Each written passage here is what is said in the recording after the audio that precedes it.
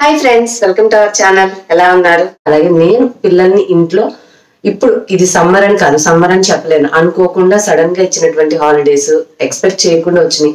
నాకు తెలిసి house wives ఉన్న వాళ్ళకైతే ఇంట్లో పిల్లలు వాళ్ళ ఇంట్లోనే ఉంటారు కాబట్టి ఇబ్బంది ఉండదు. కానీ కొంత సమస్య జాబ్ చేసే వాళ్ళకి రావచ్చు, ఎందుకంటే వీళ్ళు జాబ్కి వెళ్ళాలి. బట్ అనుకోకుండా పిల్లలకి హాలిడేస్ ఇచ్చారు, వాళ్ళ కోసం వీళ్ళు హాలిడేస్ పెట్టుకోలేని పరిస్థితి. మరి ఇంకెవరైనా బంధువులను తెచ్చి పెట్టుకుంటున్నారు, ఎలా మేనేజ్ చేస్తున్నారు? బట్ నాకైతే చాలా ఇబ్బందిగానే అనిపించింది. పాపం ఎట్లా మేనేజ్ చేస్తున్నారో అని ఆలోచించాను. బట్ మేమేంటంటే ఇంట్లోనే ఉంటాం కదా, సో ఆబ్వియస్గా వాళ్ళు స్కూల్కి వెళ్ళినా ఇంట్లో ఉన్న కేర్ తీసుకోవడం మాకు ఈజీనే. కొంచెం వర్కింగ్ ఉమెన్ వాళ్ళకి పాపం ఇబ్బంది నాకు తెలిసి. మరి వాళ్ళు ఎవరైనా బంధువులు తీసుకొచ్చి ఇంట్లో పెట్టుకుని కేర్ టేకర్ గా చూసుకోవడం అయినా కూడా టెన్షన్. ఎందుకంటే వాళ్ళు కాస్త పెద్ద వయసు వాళ్ళు ఉంటారు, వీళ్ళు అతి అల్లరిగా ఉంటారు. వీళ్ళు ఆఫీస్కి వెళ్ళి వచ్చే వరకు వీళ్ళని వాళ్ళు చూసుకుంటున్నారు లేదో ఎలా ఉన్నారని 10 సార్లు ఫోన్లు చేస్తూ మైండ్ టెన్షన్ తో అక్కడ వర్క్ కాన్సన్ట్రేట్ చేయలేరు, ఇలా ఇంటికి రాలేరు. సో పాపం వాళ్ళకి మాత్రమే చాలా ఇబ్బంది ఇప్పుడు వచ్చిన పొజిషన్ కానీ అనుకోవచ్చు. అండ్ ఇంట్లో ఉన్న వాళ్ళకి కూడా ఇబ్బంది అనే చెప్పొచ్చు. మన పిల్లలు మన కళ్ళ ముందు కనిపిస్తున్న వాళ్ళని కంట్రోల్ చేయలేని పరిస్థితి అయిపోయింది కదా. అండ్ ఇవాళ మన మెయిన్ టాపిక్ వచ్చేసి, చాలా మంది లేడీస్ నిన్న నేను పెట్టిన వీడియోలో అయ్యో అనుకోకుండా హాలిడేస్ ఇచ్చి వీళ్ళని ఎలా మేనేజ్ చేయాలి ఒక చిన్న బ్రీఫ్ కొంచెం చెప్తానండి. అంటే ఇది ఎగ్జాక్ట్ స్టాండర్డ్ ప్లాన్ అనేది ఏం కాదు. యూజువల్గా ఏంటంటే పిల్లలకి స్కూల్ ఉంటే మనం త్వరగా లేపుతూ ఉంటాం, కానీ హాలిడేస్ అంటే వాళ్ళకి ఆ ప్రాబ్లం లేదు కాబట్టి హ్యాపీగా వాళ్ళు లేచినప్పటికీ వాళ్ళని లెగవనిస్తే కొంచెం రిలాక్స్డ్గా కూల్గా లెగిస్తారు. మనం ఎక్సర్సైజులు చేయండి అవి ఇవి అంటే వాళ్ళు ఏం చేయరు, ముందుగా లేపినా కూడా టీవీ పట్టుకుని కూర్చుంటారు. సో వాళ్ళని పడుకొనిస్తే ఒక టిఫిన్ టైం వరకు వాళ్ళని మేనేజ్ చేయొచ్చు. టిఫిన్ తిన్నాక కాసేపు టీవీ చూస్తానంటారు, అది మీ పిల్లలైనా మా పిల్లలైనా ఎవరైనా మనం ఏం కాదనలేము, కాసేపు చూడనివ్వండి. కానీ ఆ చూసే ముందు మనం చెప్పాలి, ఇంతసేపు ఇద్దరు పిల్లలు ఉంటే కండిషన్ ఒకటి పెట్టండి, నువ్వు ఒక 1 hour నీకు నచ్చింది నువ్వు చూసుకో, ఇంకొక 1 hour అక్కో చెల్లో తనకు నచ్చినట్లు తను చూసుకుంటారంటే ఇద్దరు కొట్టుకోకుండా ఇద్దరికి చూసే టైం దొరుకుతుంది. అట్ ద సేమ్ టైం వీళ్ళకి నచ్చింది వీళ్ళు చూడాల్సి వస్తుంది, వీళ్ళకి నచ్చింది వీళ్ళు చూడాల్సి వస్తుంది. అలా కాంప్రమైజ్ చేసుకుని ముందే రిమోట్ తీసి దాచిపెట్టేయండి. ఇచ్చేయాలి రిమోట్లో టీవీ పెట్టుకునేవాలి అంటే ఈ కండిషన్ చెప్పండి, అప్పుడు ఊరుకుంటారు. ఒకరికి నచ్చిన విధంగా వాళ్ళు సాటిస్ఫైగా ఒక 1 hour చూసాక ఇంకొక 1 hour సెకండ్ బేబీకి ఎవరైతే చూస్తా అంటారో వాళ్ళకి పెట్టిస్తే ఇద్దరికి 2 hours వాచ్ టైం దొరుకుతుంది. కానీ సాటిస్ఫైగా కొట్టుకోకుండా చూస్తారు. లేదంటే వీళ్ళు పాటలు చూస్తారు పెద్ద పిల్లలు, వీళ్ళేమో కార్టూన్ చూస్తారు. అటు ఇటు బ్యాలెన్స్ చేయడం కష్టం. కొంచెం నా ఇంట్లోనే నా ఎక్స్పీరియన్స్ తో మీకు షేర్ చేశాను. ఇలా చేస్తే టీవీ దగ్గర గొడవ ఉండదు. వాళ్ళు లెగుస్తారు, కొంచెం ఫ్రెష్ అయ్యి మీరు బ్రేక్ఫాస్ట్ పెట్టాక గొడవ లేకుండా టీవీ చూస్తారు. ఆ టీవీ చూసేటప్పుడే మీరు టీవీ ఇంతసేపు చూస్తారు. ఒక 2 hours చూశాక మీరు ఏదైనా పిల్లలకి అది ఖచ్చితంగా చిన్న క్లాస్ పిల్లలు అయితే హ్యాండ్ రైటింగ్ సరిగ్గా రాదు కాబట్టి హ్యాండ్ రైటింగ్ రాయాలి అని చెప్పండి. మీరు వాళ్ళకి టేబుల్స్ సరిగ్గా రావు, సో మీరు వాళ్ళకి రోజుకు ఒక టేబుల్ ప్రాక్టీస్ చేసుకునేలాగా, ఇద్దరు పిల్లలు సేమ్ ఏజ్ అయితే ప్రాక్టీస్ చేసుకోవచ్చు. కొంచెం చిన్న పెద్ద ఉన్నా ఒకరికొకరు అండర్స్టాండింగ్ గా చదివించే విధానంలో మీరు ఇంట్లోనే ఉంటారు కదా, మీరు గైడెన్స్ ఇస్తూ వాళ్ళని చదువుకునేలాగా ప్రోత్సహిస్తే వాళ్ళు కొంచెం టేబుల్స్ నేర్చుకోవచ్చు. హ్యాండ్ రైటింగ్ సరిగ్గా రాకపోతే హ్యాండ్ రైటింగ్ ప్రాక్టీస్ చేసుకోవచ్చు. అలాగే మీరు పాతవి కొంచెం షెల్ఫ్ లో వెతకండి, 1 year బ్యాక్ లేదంటే ఈ ఇయర్ ఇచ్చినో ఏమైనా పాత పుస్తకాలు పేపర్లు ఉంటే కలర్ పెన్సిల్స్ అవసరం లేకపోతే ఇంట్లో లేకపోతే కనీసం తెచ్చైనా వాళ్ళకి ఇచ్చి మీకు నచ్చిన బొమ్మ వేసుకుని దానికి మంచి కలరింగ్ వేయండి అని చెప్పండి. మనం పేపర్లు ఇచ్చి వేయమంటే కనీసం ఒక రోజు కాకపోతే ఒక రోజైనా రోజు చెప్తే వాళ్ళు చేస్తారు. సో టీవీ చూసిన తర్వాత కాసేపు చదువుకొని ఇచ్చి అలా ఇలా చేస్తారు. మధ్యాహ్నం అవుతుంది, మనం వంట చేస్తాము, భోజనం తింటారు పిల్లలు. తిన్న తర్వాత వాళ్ళతోటి మధ్యాహ్నం టైంలో మళ్ళీ టీవీ చూస్తానంటారు. ఆబ్వియస్ గా నేనైతే పర్సనల్ గా టీవీ అయితే వాచ్ చేయనండి. సో నాకంటూ పర్సనల్ టీవీ టైం అయితే లేదు. ఆ టీవీ నేను మా ఇంట్లో అది పెట్టే ప్రసక్తే ఉండదు ఎప్పుడు కూడా. మా హస్బెండ్ వచ్చినప్పుడు నైట్ వార్తలకి, మా అబ్బాయి వచ్చిన తర్వాత కార్టూన్స్ కి తప్పితే అది టీవీ ఆనే చేయను కాబట్టి నాకు తెలియదు మీరు ఎగ్జాక్ట్ గా ఏ టైమ్స్ లో వాచ్ చేస్తారు. ఒకవేళ మధ్యాహ్నం చూసే అలవాటు ఉందంటే ఖచ్చితంగా మీతో పాటు వాళ్ళు చూస్తారు. సో మీరు కొంచెం మధ్యాహ్నం చూసే టైం తగ్గించుకొని కొద్దిగా వాళ్ళని పడుకొనిస్తే చెప్పంగా 1 or 2 days వాళ్ళు అలవాటు పడతారు. సో మధ్యాహ్నం పూట పడుకుని పెట్టే అలవాటు చేయండి. పడుకుంటేనే సాయంత్రం ఆడుకోవడానికి ఎలా ఉంటుందో చెప్పండి. కానీ ఇక్కడ వచ్చిన ప్రాబ్లం ఏంటంటే కనీసం ఆడుకోవడానికి బయట కూడా పంపించలేం కదా. సో ఇక మనకి ఉన్న ఆప్షనల్ బుక్స్, టీవీయో లేదంటే ఇండోర్ గేమ్స్.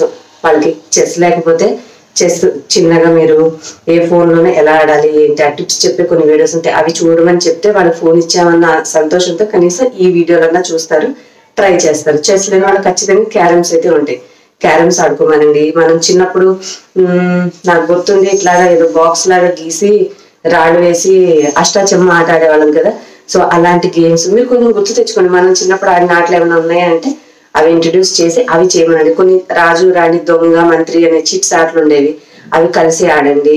ఇట్లా అంటే మన టైంని మనం కంప్లీట్ గా వాళ్ళతోటి స్పెండ్ చేయడానికి ఈ టిప్స్ అన్ని మీరు ఫాలో చేస్తే అలా అలా చేసి సాయంత్రం అయితే వాళ్ళకి మీరు స్నాక్స్ చేసేటప్పుడు లేదంటే కొంచెం చిన్న చిన్న రెసిపీస్ చేసేటప్పుడు కొద్దిగా హెల్ప్ చేయమని మీరు వాళ్ళని ఏదో ఒక పనిలో మీరు సపోర్ట్ గా ఉండేలాగా చేసుకుంటే వాళ్ళకి మీతో టైం అనేది గడుస్తుంది. సాయంత్రం అవుతుంది, మళ్ళీ టీవీయో ఏదో చూస్తూనే ఉంటారు. కాస్త వాళ్ళకి ఏమైనా మీరు వడ్డీ పెట్టేటప్పుడు వాళ్ళని మీరు ఇన్వాల్వ్ చేస్తే మీతో పాటు ఉంటారు కాబట్టి అదర్ అవిగేషన్ లేకుండా ఉంటుంది.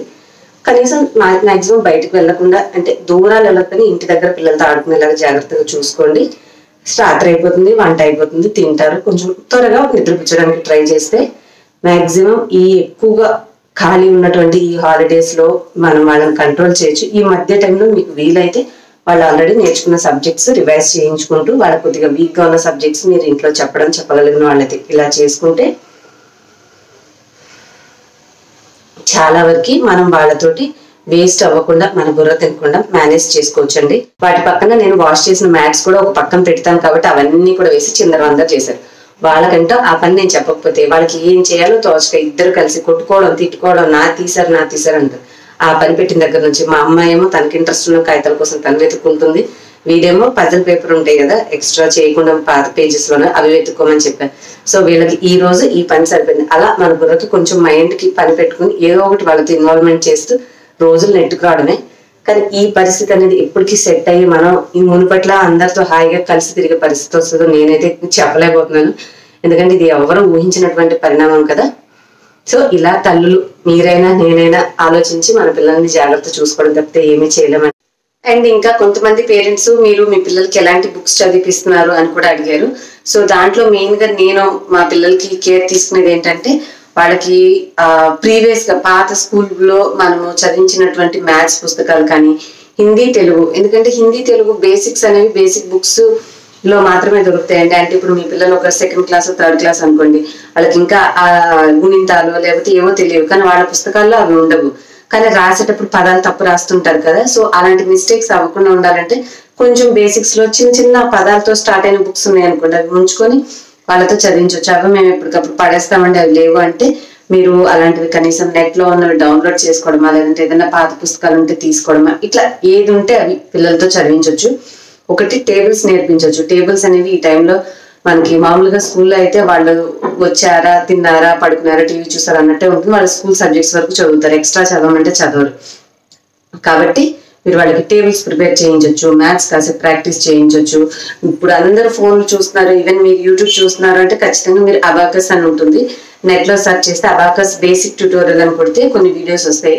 Abacus basic tutorial in Telugu అనుకుంటారు అనుకోండి, తెలుగులో చెప్పిన వీడియోలు వస్తాయి. అవి పిల్లలకి చూపించి మీరు మ్యాథ్స్ ఇంప్రూవ్ చేయించవచ్చు. కొన్ని రకాల బ్రెయిన్ గేమ్స్ ఉంటాయి, కానీ బ్రెయిన్ గేమ్స్ అంటూ మళ్ళీ ఫోన్ అలవాటు చేసామనుకోండి ఫోన్కి అడిక్ట్ అయిపోతారు. కాబట్టి మెయిన్ గా ఇంట్లో ఆడుకునే ఇండోర్ గేమ్స్ ఒకటి ఏదైనా కిట్ లాంటివి తెప్పించి వాళ్ళతో మంచిగా ఉపయోగపడేవి ట్రై చేయించండి.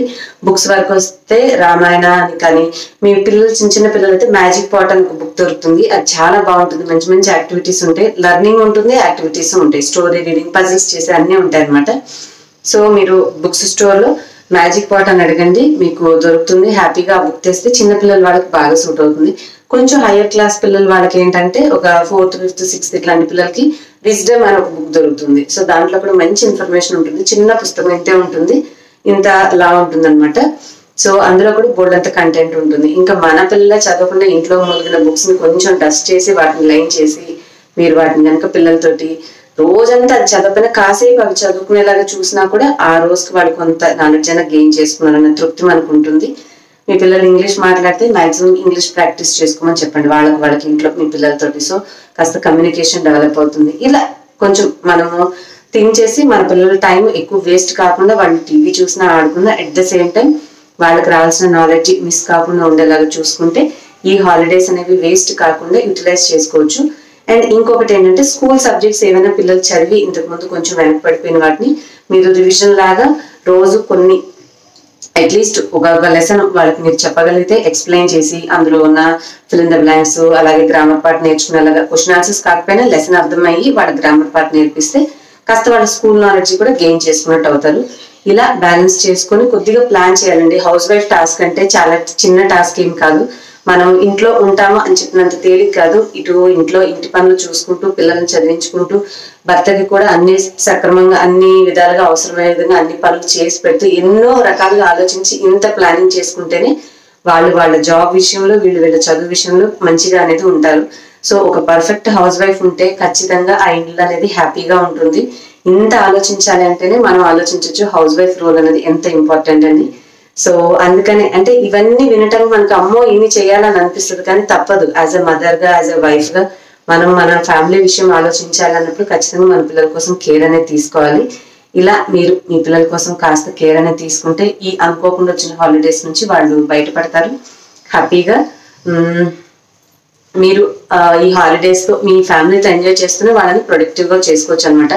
హోప్ మీ అందరికి వీడియో యూస్ఫుల్ అయిందని అనుకుంటున్నాను. మరి నచ్చితే మీ ఫ్రెండ్స్ అండ్ ఫ్యామిలీతో కూడా వాట్సాప్ ఫేస్బుక్ లో షేర్ చేయండి. అలాగే మరిన్ని టిప్స్ అండ్ మన బ్లాగ్స్ రొటీన్స్ చూడాలనుకుంటే సబ్స్క్రైబ్ చేసుకుని పక్కన వచ్చిన బెల్ కూడా యాక్టివేట్ చేసుకోండి. ఇంకొక మంచి బ్లాగ్ తో ఆర్ వీడియోతో నేను మళ్ళీ నెక్స్ట్ వీడియోలో కలుస్తాను.